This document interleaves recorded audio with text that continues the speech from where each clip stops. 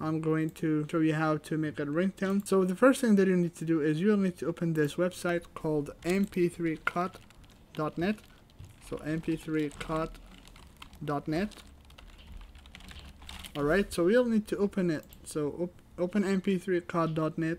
Then what you'll need to do is you'll need to click on choose file and then choose your mp3 file. Alright, so I'm going to simply click on it and click on open.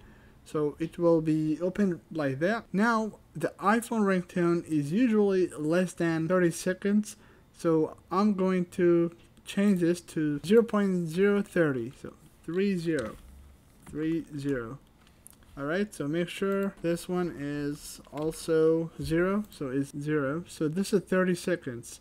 And now you can, move your mouse over here and you will see those arrows, and you can select the part of the music that you want to be ringtone. Well, I want this part to be it. Alright, so I can press a space to listen to the part, but I'm happy with this part. Alright, so now I'm going to click on that right here. It's where it says save as.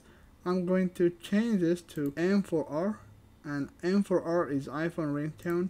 So you choose that one and click on cut.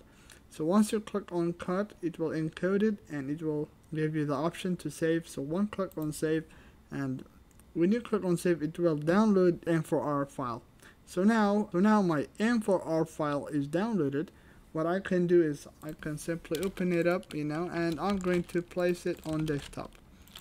So it's right here. Alright, so now we have created the ringtone on our computer. Now we'll need to transfer it to our iPhone. So all you have to do is open iTunes and click on your phone. Alright, so make sure that you click on backup and create a backup for yourself. I encourage you guys to click on don't encrypt, and then it will simply back it up. Alright, after making the backup, you'll need to scroll down and check this box where it says manually manage music and videos.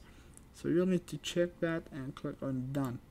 And then when you click on done, it will say you have changed settings for your iPhone, and click on apply. And when you do that, it will show you this. Alright, so you'll be on this window. Now what you'll need to do is you'll need to click on the phone right there. Alright, so you'll need to click on this phone.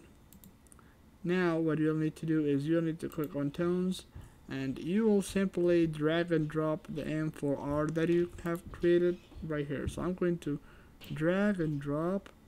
Alright, so once you drag and drop it and click on done, then you should open your phone. Alright, so open your phone and look for ringtones. So ringtones. So just go to settings and go to the ringtones. And as you notice, your ringtone should appear at the very top. Alright, so this is how you can create a ringtone for iPhone using iTunes. Alright everyone, so I hope this video helps, and if you have any questions, please leave them in the comments below. Alright, bye now.